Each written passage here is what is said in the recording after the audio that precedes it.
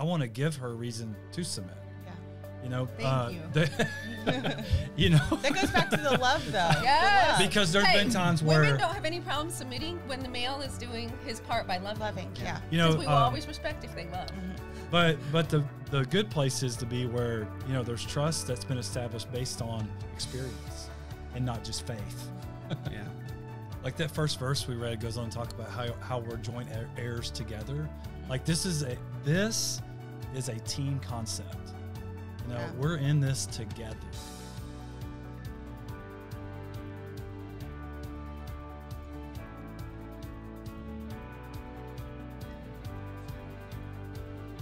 Hello, everyone. Welcome to another amazing episode of Let's Talk About It, our February series that is basically dealing with Let's the talk couples. about it. Let's talk about it. This is an amazing series where we are talking to the leadership of this house, the pastoral leadership of this house, about things of relationship. And what better way to end this series than with the Deatons? I can't think of a better way to go out swinging. You know what I mean? Just, you know, you thought So the wise. first two episodes were, woo, just wait. Please stop. Please. Again, I am here with Andy. How are you? I am good. Very good. Doing fantastic. I'm doing great. I'm excited for this. This is an amazing conversation. And I think it's going to be an important conversation that you guys are going to shed some light on. And everyone kind of sees your, I don't know how to preface this, is that you guys are like the fun couple. How that sounds. You're fun. You know, You're fun. like, no, they're fun. but it means like some people aren't fun, and I'm not saying that. You know what I mean? Like it's not We're like just more fun. Yeah, just No. There was one Sunday you got up there to do announcements, and Eric leans over and goes, "Isn't she so cute?" I was like, "I love that. That's cute. Okay, Thank you. That's She the heart is. of my statement. Okay, Right? there you go. I didn't land the plane on that comment, but that was the heart of it. I got Thank it. you. I got it. I am still smitten by her. Oh, that's, Well, so what just happened there is a perfect intro. Yes. Communication.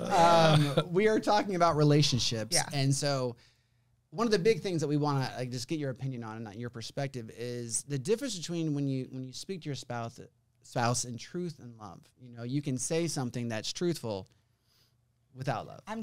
yeah.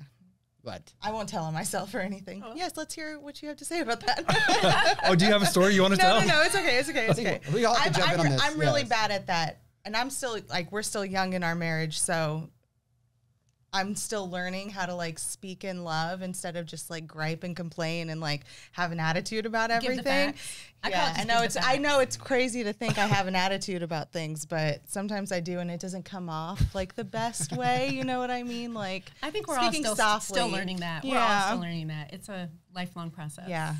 Yeah. So what is your thought? How did you navigate that for yourself, as your own marriage? Well, I have a scripture for you. Okay. Oh, wow. So that's where I would like to start. Oh, I love it. Okay, so it says Ephesians 5:33. It says, "Nevertheless, let each one of you in particular so love his own wife as himself," talking to the husband, "and let the wife see that she respects her husband." So this kind of defines the role of each, and there's other scriptures that define roles of the husband and the wife. Yeah. But this one in particular for us kind of changed our marriage. It was kind of the point where our marriage, where we started getting it. It started clicking. That my job is to love, and hers is to respect. Because men's language is the respect, and women's language is the love. Yeah, that's true. And so, I didn't realize when we started out that love to him is respect. It's not. I mean, hugs are good. I'm sure you would say, and all that kind of stuff. But he would tell me, if he were to say you don't even love me, it's like you're not giving me any respect. Yeah. And so that was a huge thing. In what way? But in what ways? What's an example of showing respect to your husband? Okay, let me give you a verse. So early in our marriage, Coming everyone knows the Ephesians 5 verse. But I mean, when we you talking about wives submit? Yeah. Got that one But locked and everyone loaded. knows You know? that one, But one that ministered probably more to me in in our marriage and walking through things and doing the right thing, because everyone's got to do the right thing. Somebody's got to do the right thing. Yes. One person has to do the right thing, especially if you want God results. So I found 1 Peter 3, and this is also to married women, and it says, I'm going to read it in the Amplified. It says, in like manner, you married women, be submissive to your own husbands, subordinate yourselves as being secondary to and dependent on them, adapt yourself to them, so that even if they do not obey the word of God, they may be won over not by discussion, but by the godly lives of their wives. So it goes on and talks about, don't let your beauty just be your outward adornment. But it says merely your outward adornment. So we should still look good, everyone. You got to still wake up every day and look nice for your husband. Now you're preaching. And then Calm down. Yeah. Then it goes on and it talks about, verse 4 says, but let it be the inward adorning and beauty of the hidden person of the heart, which is incorruptible, that gentle and quiet spirit, which is not anxious or wrought up, but is very precious in the sight of God. And then it goes on and it talks about Abraham and Sarah, and it talks about how Sarah even called Abraham Lord. And then it says, and you are now her true daughters if you do right, and let nothing terrify you, not giving way to hysterical fears or letting anxieties unnerve you. So when I was confronted with these scriptures, verse 2, I didn't read for a reason, says, when they observe the pure and modest way in which you conduct yourselves, together with your reverence for your husband, you are to feel for him all that reverence includes: respect, defer to, revere him, honor, esteem, appreciate, prize, and in the human sense, adore him. Aww. And that is to admire, praise, be devoted to, deeply love, and enjoy your husband. So lots of times. Sounds great. Yeah. That's what every husband wants. Yeah. And so Yeah. when we learned about, for him to love me and for me to respect him, that kind of got rid of the crazy, because if one of you isn't doing the word, the other one still has to do the word. So if he's not loving me, I still have to respect him. But typically what happens if he doesn't love me, then I don't respect him. And so then it just cycles. Yeah, I don't respect him, so yes. he continues to not love me. Yes. So then I disrespect him, and he continues to not love me. So Somebody the point has to break is, the cycle. somebody has to break the cycle. Yeah. Yeah, someone has to And pull up. somebody's got to do the word in the relationship. If both people aren't doing the word, then there's going to be issues, and you're going to continue to go around the same boat. So hopefully there's someone in the relationship that on that day, hopefully both of you are. But, like there'd be times where, say, I would come home and I could tell she was, for lack of a better word, agitated. And so we often think that has to do with us. And so anytime somebody's that way, we think, well, what did I do and all this? And it was that there was somebody else that spoke mean to her or whatever. Something happened during the day, or there were things that she was thinking about that didn't have anything to do with me. Yeah. And so instead of like diving into that and listening to her and loving her, then I would assume, oh, well, this is about me. And then I would go on the defensive, and so then that's where you have the conflict. Yeah.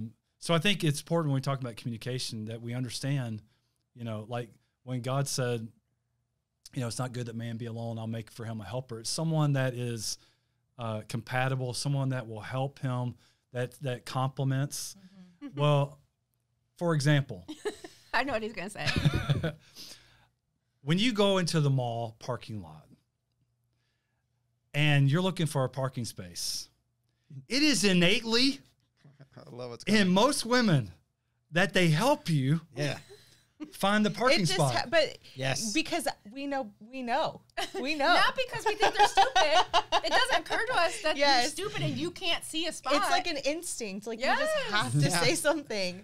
But the pride in the man says, I can find my I own don't spot. need someone to help me find this parking spot. I got it. Yeah. And so when we understand which that, is right. So when we understand that God made, like he built in women, There you go. Yeah. that this is innately in them, and it's in all of them to help. And so we use this 3-letter word that's really in a marriage could be almost considered a cuss word, the word nag. When it's not that, it's that she is trying to get him, help me help you. Yes. Yeah, right. Help me help you. Heard that before. And so here's the thing. And I'm going to talk how the woman thinks, and maybe she can talk about how the man thinks. The woman thinks, well, she dreams of this, as a little girl, dreams of this marriage and this knight in shining armor that rides in on the white horse. Mm-hmm. And that's what she believes going to her wedding day, that is who he is. And then we get into marriage. And then there's children. And the man goes to work. The man thinks, I'm the provider. I'm going to go out and kill so that we can eat. And provide a living for my family. I'm the protector. Yeah. So he comes home, and then the wife says, honey, I'm so glad you're home. Here, take over. You got the kids, and I'm taking a break. The man's thinking, I'm tired. I just went out and slaved for our family. But she thinks, I married the knight in shining armor, like he's invincible. He's inexhaustible. The kids think he is Superman. Yeah. And he walks home, and he's tired and just wants to sit on the couch, put the seat back in the lazy boy, and have her rub his feet. Yeah. Talk about that. Well, all of that is like, yeah. So it's actually a compliment. So it is. It's a compliment that she thinks that you're so highly of you. Yeah. Yeah, like, it's ceaseless, tireless. Yeah. Like, you're Superman. Like, and that's what most wives think about their husbands is that I'm tired. You're not tired. You're better than me. You know what I mean? You're stronger than me. There's nothing you can't do. So if men would see it that way a little bit more often, instead of like, selfishly, I need downtime, but to realize their wives are like, you're our everything. So that verse in 1 Peter that she's talked about, it talks about how we have to have in the Amplified, it says an intelligent recognition of the marriage relationship. We were talking about this earlier. It comes. Go ahead. An intelligent recognition of the marriage relationship, in that we are joint heirs, are partners in this thing. In that, I'm not like, I am the head of the home, but she's my teammate. She's with me. Yeah. And so one of the things that we learned is we're not going to make, going back to communication now, that we decided we weren't going to make any major decisions without us agreeing. So even if I went to her and said, the Lord said, which is the trump card, bro, then if she's not feeling that or hearing that, and she's not in agreement with that, then there's time for her to pray about it, and so that we can come into agreement that we're attacking this thing, together as a team, as a couple. But at the same time, if he comes to me and says, this is what I'm hearing the Lord say, and I am just, and I've not even thought of that, I don't know what to think about that, I should be looking within myself. I can't be fearful. That's never going to be the right answer, But I have to look within my spirit and say, is my spirit at peace or not at peace? Even if I don't know what to do, even if I've never thought about it. If I'm not at peace, that's one thing. But typically, if he comes to me and says, the Lord said to do this, I'm not going to have a problem with it, But there's been times. If he doesn't say the Lord said, or he says the Lord said and the Lord didn't say, what becomes my job as a wife? Well, my job is he's going to answer to God for this. And God's going to still protect me. But that's a faith issue. That's a love and a faith issue in someone bigger and higher than him.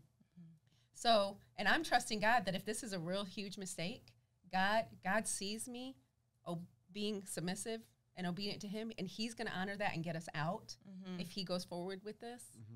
And so having that understanding of how God sees it. That goes back to saying that one person has to always be the right thing. Somebody's got to break the cycle. Yeah. It's crazy how that works, though. Yeah. We use the analogy of like the ship or the plane's going down. Someone has to pull up. Yeah. Right. If both people don't want to pull up, you're definitely gonna crash the plane. So the plane's already going down because both don't want to. Someone's got to pull up. Someone's got to get out of it. But so it's interesting because you're just newlywed-ish, right? A year. I'm not far ahead of you. You know what I mean? Like I'm not like get it together, lady, when you're ready to talk. No, like I'm at 4 years, and you guys are going on 27, 28 this year. This is amazing. Wow. And so I know where I was at year 1 versus year now is, thank the Lord we got through. You know what I mean? Like Yeah. it was Yeah. a learning curve of learning curves. A power personality that had to be had to what you're talking about, like love and respect and that whole idea. And so I when it comes to communication, like tone, we've said before, like I was raised in a loud house. That yelling was just how you talk to someone across the dinner table. There was nothing behind it. This is just my tone. Yeah. This is just how I talk. This is what my face looks like. I can't change it. But that's not the house I'm in now. Yeah. You know, and so we've had to really adjust and like what I say versus how I say it. Mm-hmm. Yeah. You know, and that's been a huge thing. So going back to the roles, like if I love, and I know that she's not into that tone. Yes. Well, because I love her and I Yes. don't want her to be, you know, because of the tone, then I make that change. Yeah. And if she's walking in hers of respect, Yeah. I mean, it goes back, all of this goes back to love. Like, if he's not doing everything right, am I supposed to hold him to that standard? No, I'm supposed to do what's right. I got to Yeah. worry about me. Yeah. So if he's not doing something right, I should within myself say something's wrong. Right. And what do you do about it? Yeah. And so then I just be calm. Yeah. You know, you never want to speak in anger. I know that's seemingly sometimes impossible, but not with the Holy Spirit.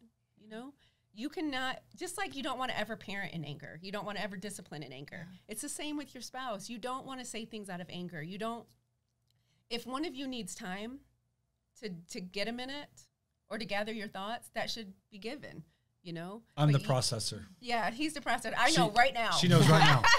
And then it's over. You know? Let me know when you're ready to agree with me. Yeah. I got to process this. Give me at least 2 days. Like, I'll come and talk to him, and he'll just sit there, and I'll be like, did you hear what I said? He's like, I'm processing. I'm like, oh, okay. Yeah. It's the exact opposite. That's me. It's I'm the exact the processor. opposite. Yeah. I have kind of like a weird question. We talk about like submitting, and this is more like as a wife and a woman. We talk about submitting, and I feel like our culture, especially in millennials, women don't like hearing the word submit. And I even like, I can say up until I met my husband, I was like, I don't like that. Like, I am my own individual person.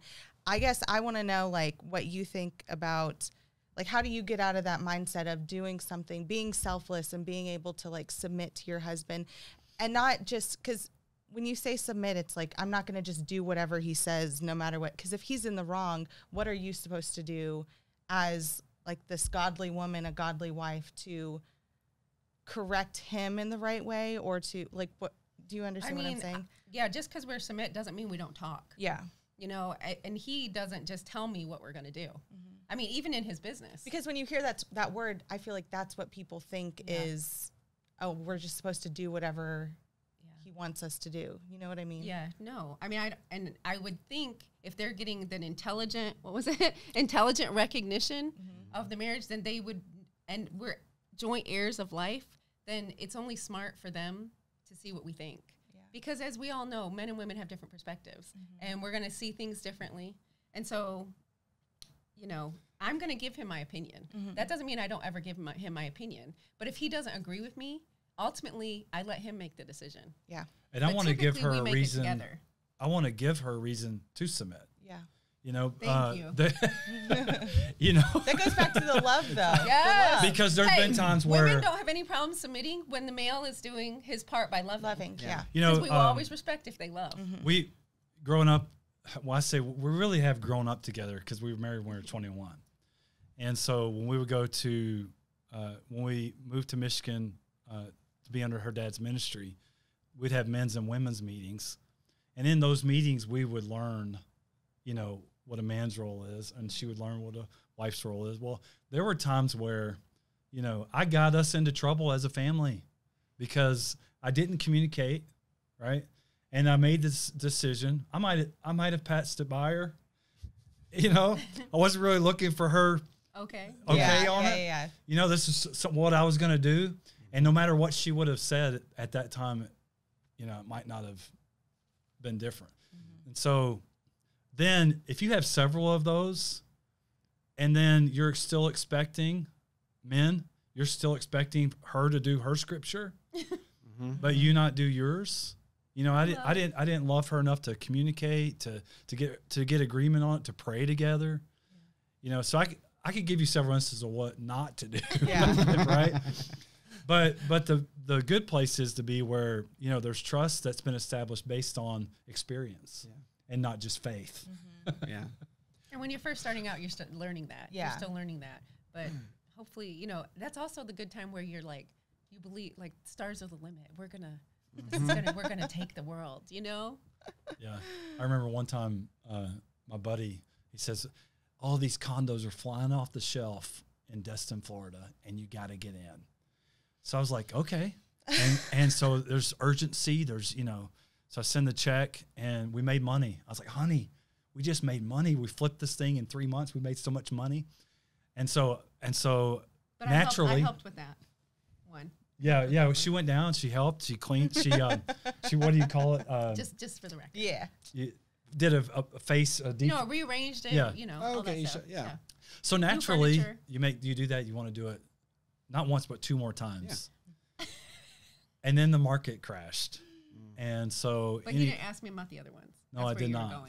That's where I was going. Is this 08? So oh yeah. Yes, it was 08. So I got us into a huge mess. Oh. You know, so the first thing I did is I repented to God. Said, Lord, I you didn't even tell me to do that. I did that. And then I repented to her. And after those 2 things happened, the situation started turning back where God was able to get us out of those things. But that is not where people want to get to. Yeah. You know, and that's where the communication can save you from such heartache. And it's really, her dad's always said this, and I believe it's true, that the man is the key to the home because he's the head of the home. So if the man isn't walking in love toward not only his wife, but his children, and being selfless, because I believe men have more of a tendency to be selfish than selfless, because it's innately in a woman to help. Exactly. Yeah. That's biblical. That they're more selfless because they're helpers and it's in them. And so to me, the man has to work on that, you know, more, and walk in that part of love. And I mean, kind of to your like Sabito question, it's like I think you guys exemplify this. It's so easy to be on board when you know someone's chasing after the Lord. Right. Yes. Like when you see it in practice, like when you know your spouse is in their word time, they're in, like, it's on the tip of their lips, it's in their heart, then they say something, you're like, it's way easier for me to be on board with that. Absolutely. Versus left field, what? Yeah. We're supposed to go where? Huh? That doesn't sound right, you know? And and that is definitely a learning curve for experience. And it's brutal. It can be a brutal learning curve if you're not willing to do the heavy work on your own time. Yeah. I think what you said about like everyone or each person having their roles and that being clear and defined before the marriage, it really helps things later on in the marriage. Yeah. You know what I Yeah. mean? Like defining those roles and like before you even decide to get married, like making sure you have all of these things down on what it's going to be and holding each other to that. Yeah. Like, this is my responsibility as your wife and this is your responsibility as the husband, and like just holding each other accountable. It really, I think that that's makes a one thing difference. too. The reason the church does like premarital Right. counseling is just to put all this on the table, because sometimes, you know, people come in, they don't hear these things, they've never heard these things, Yeah. and that's communication. That's them teaching communication. I'll be honest, I went into premarital counseling not like, I was like, oh, that's just something we got to do. But then check I it was like, off. this is actually like really, this has been Yeah. very helpful. This is very It's almost like we eye-opening, should right? do this. Yeah. Some blind spots I didn't know about. Let's address those before Yeah, we say yes. It was great. Yeah, It was I think great. that goes to, you know, a lot of times people, they need help. If they haven't gone through premarital, they need help. And it's like, who do we turn to for help? Right. You know, and it's like, you know, go to people who've done this before and you see it. Well, the Bible says imitate those who through faith and patience are inheriting the promises. You see someone who has a good marriage, go to that person. Right. You know, a good Christian marriage, see that person. Talk to pastors, you know, stuff like that. I think that's, people sometimes don't want to admit they need help. Yeah. You know, and it's fine. Who doesn't need help? Like that first verse we read goes on to talk about how we're joint heirs together. Like this is a team concept. You know, we're in this together. And so if one party is making decisions in exclusion of the other party, then that is not how a team functions. Yeah. That's dysfunctional. And is it because of that, like where the perspective changes? And I know as a husband, I want to see my wife at her absolute best. Yeah. Like there's nothing in me that wants to be a reason that she's not shining, you know? And so it's kind of comes in the responsibility of like, man, I want to do everything I can in my power, in my walk, in my faith to make sure that my spouse is absolutely firing on all cylinders and vice versa. And you kind of get that, but it takes. Yeah. And it takes even what Pastor was preaching in January about reverence to God, fear of the Lord. If everybody's walking in fear of the Lord, like this reverence for God, this awe of him, he has all the answers, he has everything I need, you know, I'm going to turn to him for everything. If you're doing that, you're going to have answers, you're going to be walking right. It's the problem areas come when we do something apart from him. Yeah. When we don't reverence him, we don't think he has anything to say, or we're so prideful we think we already know, you know, what he's going to say. Mm-hmm. I mean, you know what I mean? Mm-hmm. Like, it's not me, it's that woman you gave me. Yeah. No, it was you. Yeah. No, I'm upset with you. You know? Are you sure the Lord? Because I'm pretty sure. Yeah. Yeah. You know? Well, you know, the Bible teaches us to walk in love. Yes. To be forgivers, to be kind, to be tenderhearted toward one another. I mean, what a great place to practice. Yeah. All of those things. And it wasn't even talking about, you know, it wasn't excluding the marriage relationship. It wasn't saying outside of the marriage relationship, be kind, be tenderhearted, you know. Do you think, is it because of that people are reluctant to admit when there's something going on, when they are struggling? When it's like, hey, I'm having a hard time with this? Because it, like you're saying, like, hey, if you get into the Word, if you kind of seek out the Word in the situation, you're probably gonna get the answers. But we'll still have those like, I don't want to do that, and I'd rather just, you know, steer my ship into a shipwreck. I mean, yeah. Why do they do that? Yeah. I mean, that's where it's gonna go. So I think that's a good question. I mean, I think going back to communication, if we were talking about this before we started, but if you're coming to church and you're reading your Bible and you're spending time with God, that's going to fix a lot of your problems. Yeah. Yes. You know, we were laughing beforehand, but God will always, you know, you want to pray about your marriage, but God's going to always talk to you about you. Always. He'll talk to your spouse about them, but he's going to talk to you about you. And if you're humble enough to do that, that's going to fix a lot of the problems. However, if that's not fixing the problems, we were talking about this, then, you know, and you're going to men's and women's meetings and you're doing all that you can, it's still not getting fixed, that's when you need to talk to someone, because somebody might have a wrong perception based on experience or a stronghold in their life, and so they don't see it, you know, and so that needs to get broken.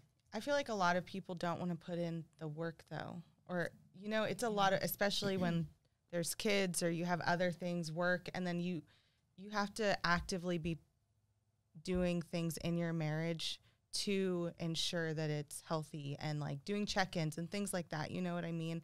And that you are, okay, you've read your Bible this week, right? Okay, yes, yeah, I have too. Okay, like, you know what I mean? Checklist. Just like, yes, like making sure, and that's, I mean, that's holding each other accountable again. Like you have to be making sure that you're doing, because it is a lot of work and people don't want to put in. I'm not disagreeing with anything you're saying. Okay. It takes effort, and it takes a purpose and a focus. Yeah. Like if you're just haphazardly going through your marriage will be haphazard. Yeah. I mean, it takes an intentionality with the time you spend with each other. Yeah. I mean, romance is the easy part until somebody makes you mad. Yeah. And then there's no romance anymore. And that's when communication comes into play. Yeah. You know? Yeah. It does. So yeah, it's an important part. And it's important, I think, too, you know, just in a general sense, that you're having fun. This is your teammate. That's good. This is your teammate in life. Yeah. And so if you know, you laugh a lot, you plan things, you plan to have fun. You need that break from the routine of the checklist. Yeah. The kids, change the diaper, go to work. You know, did you read your Bible? Did you pray? Did you? Okay, schedule in some fun in there. Yeah. A little bit. Have a laugh. Have a laugh. It's healthy. Yeah. It's fun. Which will leads us to, I think, like the major question that's kind of been like encapsulating this series has been what our church is, you know, making winners in life. But according to you, what is making winners in marriage? That was nice, wasn't it? I like it. That was a remix. Yeah. You know, the Bible says that we overcome the world. What overcomes the world is our faith. So I think it's just a determination that no matter what we come up against, we're never going to quit. We will never quit. That's not even an option. Yeah. The D word doesn't come out of our mouths. Yeah. Good. So no matter what we come against, we're gonna fight together. We're gonna figure it out. You know, we're in this together. We're gonna win. Yeah, you serve the God who made the universe. I think he can fix your marriage. You know, I think he probably has an idea and a suggestion. And so I think it's staying humble. But I think, you know, I know we say this a lot, but it comes back to you'll have a winning marriage if you'll just do the word. If you'll just do the word, you'll I promise you. We've experienced it. The last thing you want to do when you have a disagreement is pray together. Yeah. Oh my goodness. If you can still pray together, you're doing good. And this would be your prayer. Lord, help her. Help her. Help him. Help him, Jesus. Heal that Jezebel spirit. But I do think that's a funny point, but a good point. If you can still pray for your spouse, that's good. If you can't pray for your spouse, something's wrong with your heart. Yeah. So for check sure. your heart. For sure. It's amazing. Wow. I'm going to text my husband after this and tell him I love him. Okay. Well, that was great. Thank you all so much. I feel inspired. Very inspired. How do you feel? I love it. I love these conversations. And I love that you guys are doing marriage well. Like it makes us so happy that are here, that are in this house to see you guys. And it's just amazing. You guys are awesome. And it I'm just glad keeps you getting get. I'm better. glad you get to see us 27 years in, Yeah. and we're still here, and we're. Well, getting to what talk would to you about it. tell yourselves year 1 or 5? You said 5? I'm at 4. 4. So together we're 5. I think I would go back and tell myself that baseball jersey that your guy friends bought you that said submit on the back when you got engaged and you burned it. Don't worry about it. What? It'll all work out. Oh my gosh. That's amazing. Okay, we'll have to hear more about this after. So on that note. After that, what about you? What would you tell, just for Dan? I would just say, you know, enjoy the Don't moment. buy that girl her jersey. Don't buy that. Yeah. I would just say, you know, enjoy the moment, because a lot of times when you're young married, you're in this achieving mode where you're trying to acquire things. You want the new bedroom suit, you want this, you want that. And there's always something you're going after, the new home, the new this, the new that. And you miss the moments. Enjoy where you are. You miss the moments. That's good. I like that. That are the end moment that you're in right now. Yeah. And so if I could go back and change that, I would have thrown my cell phone in the lake, whipped her up, Instead of me bent her throwing it over away. and kissed her. You know, Yeah. Treasure the moment. Yes. you know, Have as many as you can. be where you're at. Yeah. At the moment. That's awesome. I like that. What a good way to end know, the series, right? Wow. That was great. February. Well, thank you all so much for listening to another episode of Winning Conversations, and see us next week for more.